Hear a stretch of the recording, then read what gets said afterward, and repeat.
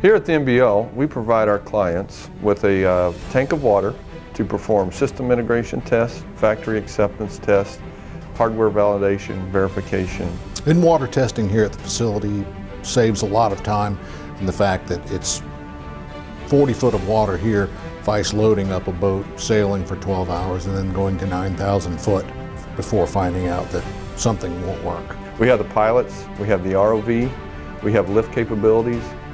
We can lift up to 40,000 pounds at a time. We have smaller cranes. We have a clear water environment with video and camera footage from any angle that you need, and you can get that real-time feedback of what's going on in the pool. If we need to pull something out of the water, we're able to do that. There's been cases in the past where things have broke underwater and we're able to splash our divers right away to go in and pull the equipment out, get it fixed, get a quick turnaround, get it right back in the water. There are many facilities within this one central facility, and if we run into a problem that we don't have what we need right away, that can be addressed through some of the machine shops or the maintenance facilities here as well. We have engineering services, we have a light manufacturing facility, and so we were able to take in jobs, clients, put them in the water and validate, test out their processes, procedures, hardware, equipment prior to going offshore and doing it.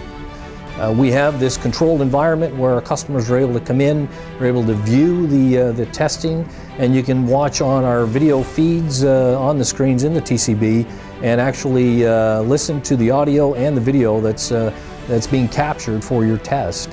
In addition, anywhere you want that stream or that feed to go in the world, we can pipe it out so people literally can be watching the system integration test going on in the water on their phone or laptop in their house, at a ball game, wherever they are, real time. We welcome customers to reach out to us so that we can help provide you with an opportunity to mitigate your risk before you get out and deploy your hardware in the very costly subsea applications or offshore that you're faced with. Well, I think the lessons that we've learned in this facility over the 19 years building the International Space Station and responding to emergencies in space and doing rapid turnaround response and fixes with that is there's no facility like this in the world. And if we can build the space station, you know, what can't we do?